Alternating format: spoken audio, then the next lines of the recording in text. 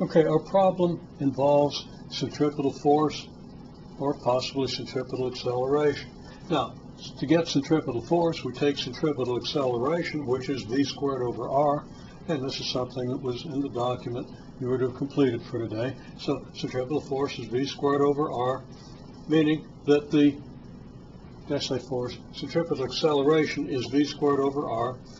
To get a force, you multiply mass by acceleration. So the centripetal force on a mass m moving at velocity v on a circle of radius r is mass times the centripetal acceleration, which is m times v squared over r. Centripetal force and net force are identical for an object moving on a circle. It wouldn't be moving on a circle if the net force was not equal to the centripetal force. Now, if we know the mass and the radius of the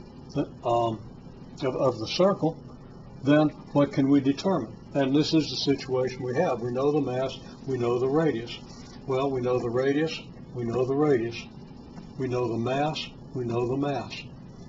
Okay, we can't do anything with this. We can't determine the centripetal acceleration just yet, but we can say, well, we know the centripetal force, and that's equal to mass times velocity squared over r, and we know m and r, so we can easily solve for v. So we can easily get the velocity, and knowing the centripetal force, of course, if we want the centripetal acceleration, we can simply set the centripetal force equals mass times centripetal acceleration and solve for the centripetal acceleration. So there's all that information, but we have to know the basic thing.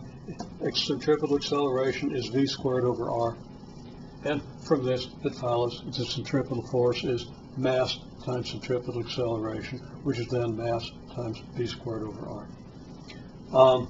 Okay, so if we want to solve for v, we got centripetal acceleration was mv squared over r. We know centripetal acceleration, we know m, we know r. We want to solve for v. Multiply both sides by r, we get f centripetal times r. Divide by m, we got centripetal force times r divided by m, and that would give us v squared. We take the square root plus or minus the square root of both sides, and we get our velocity. Okay, and that solves the problem.